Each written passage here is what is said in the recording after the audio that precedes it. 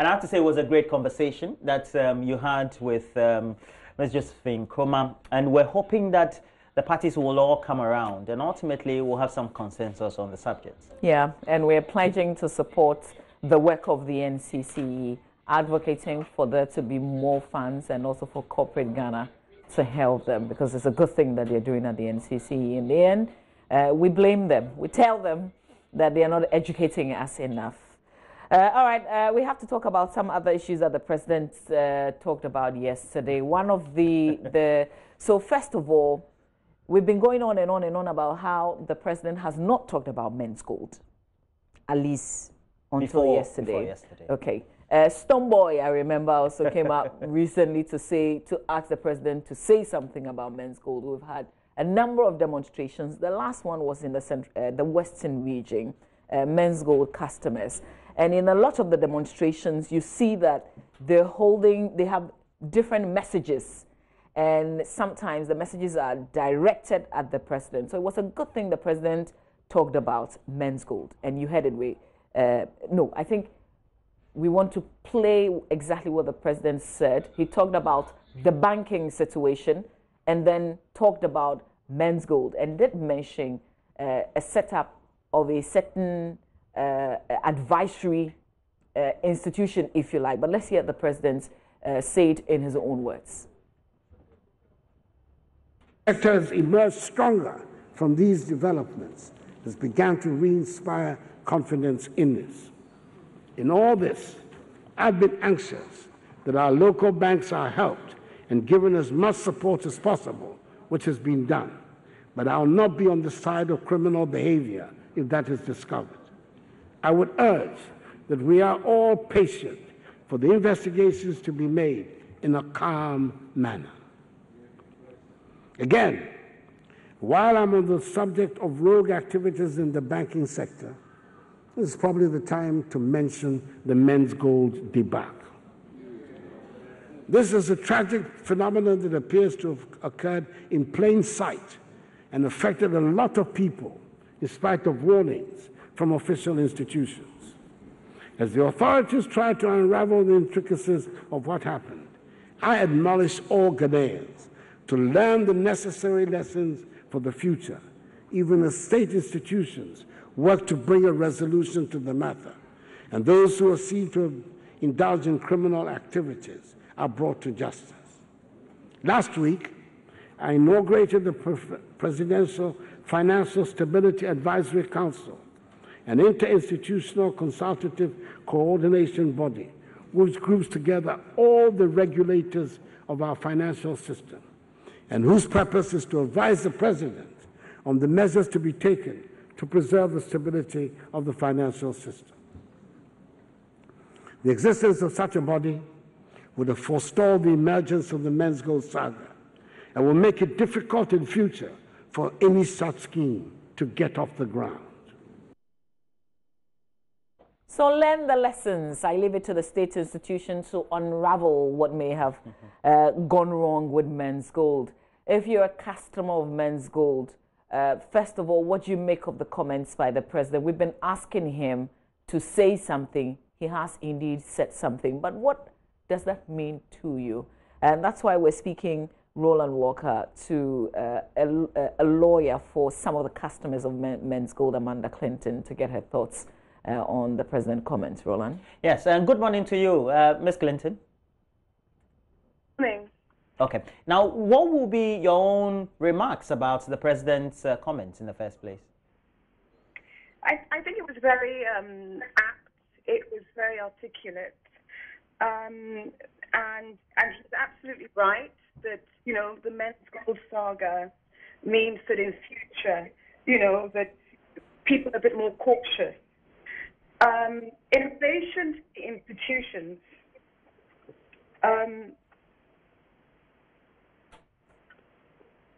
in relation to what you said about the institutions, I would argue that, you know, although warnings by officials in terms of institutions, warnings aren't enough.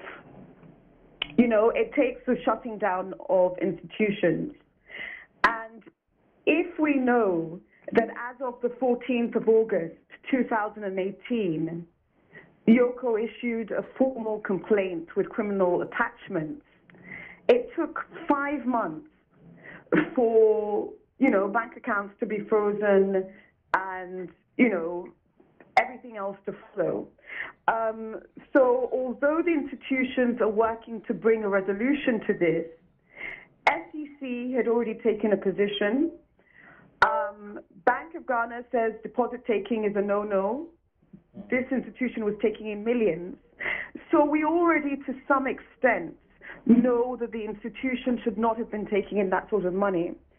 But it's a welcome thing that the president, did make a statement, and that he did advise in future, the Ghanaians should be a bit more cautious.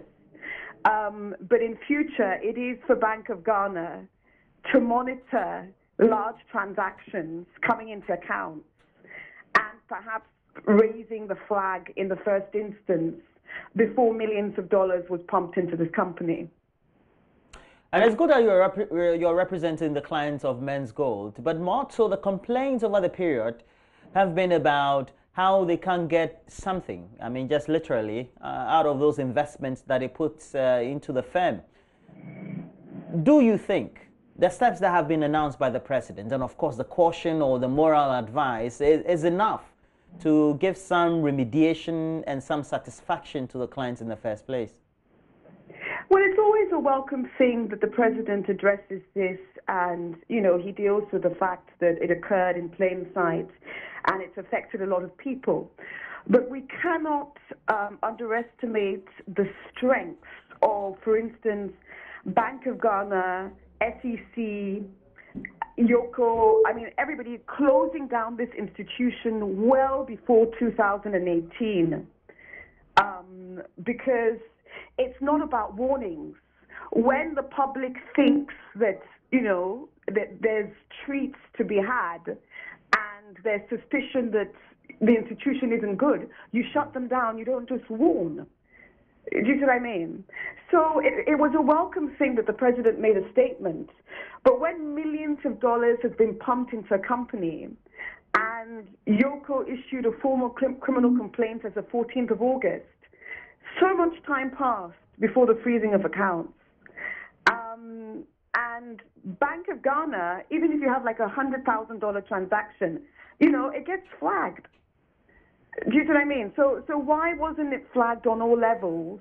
And do we really need an advisory council, which is, it's nice, but Bank of Ghana regulations, SEC regulations, Bank of Ghana oversight, all these institutions exist to first and foremost stop deposit taking on a large scale, spot scams in terms of you set up a sister company so that people go and deposit money there, then you walk fake gold to the company. You know what I mean? The regulations are there to spot scams and to stop deposit taking. A second-year banker could have looked at this. It doesn't need a special team. Bank of Ghana is there, SEC is there, Yoko is there for economic and organized crime. Do you see? So it is really important in future, if any institution is deposit taking on a large scale in millions per transaction, in thousands of dollars per transaction, it gets flagged right at the beginning and the institution is closed down. It's not just warnings. Before thousands and thousands of people start investing in a non-financial entity that was Menzgold. And saying that, especially coming from you, does it mean that then it all suffices? The president's own comment on it? Because the president says, well, the criminal actions and the procedures based on what the regulations are should now be triggered. And we all know what the regulations say. That is, if we're able to place Menzgold, whether under SEC or any of them, and right now we know that it will be under SEC. And we know that the step that need to be taken and whatever gains there would be ultimately for the customers if they have to get anything at all from their investments. So the matter closes. Well, the matter shouldn't close because we just have to cast our mind back to June 2018 when the whole GFA debacle was happening. And And the government said it was public interest. So before the CID file was open, bank accounts were frozen and buildings were earmarked and everything was shut down within 24 hours and before the CID file was open. And that was GFA that didn't affect, so many people. So the question we would have to ask is that if Menzgold affected so many people, and if as of the 14th of August 2018, Yoko issued a formal criminal complaint with attachments and sent it off to CID, etc., why was everything not frozen? People stopped from traveling, buildings earmarked. I do understand that. So, the investigation. Ms. Clinton, so what do you want done then? You want something to be done in retrospect? Is that people should be punished? I sort of want a public inquiry as to why the machinery did not freeze everything before the investigation just because of the large amount of money involved, and to preserve. Do you see? In the GFA case, they said they wanted to preserve assets in case anybody started taking the assets away, etc., because they had the GFA in court. This involved so many people. Why didn't they preserve the assets before the investigation began, and the investigation could still be going on, as it is with GFA? Do you see what I mean? So we could have done this earlier, number one. Number two, perhaps it's a lesson for the future. And number three, on a practical level, assets needed to have been earmarked and still need to be earmarked. And so the government has thankfully reacted to everything. But it also means that if they didn't preserve assets, the government should be at the forefront of ascertaining international assets and then issuing mutual legal assistance documents from Attorney General's Department to international institutions in order to claw back assets.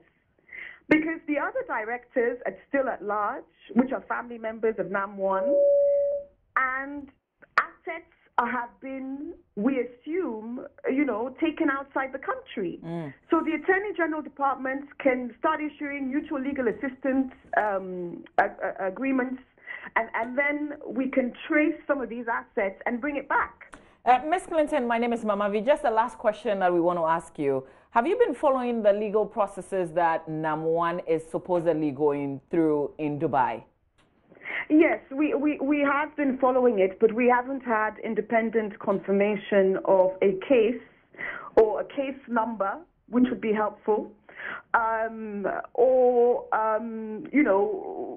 necessarily who's bringing the action, since Horizon say that they didn't bring the action against NAM1.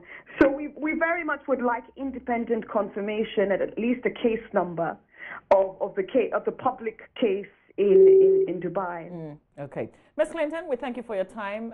We continue to wish you well with this case, this ongoing case. Amanda Clinton is lawyer for some of the customers of Menzgold. They've got their investment locked up, and all they're asking for is for the monies to be given back to them. I think ultimately that's what the interest and the advocacy that so far has been undertaken by the customers of Menzgold has been.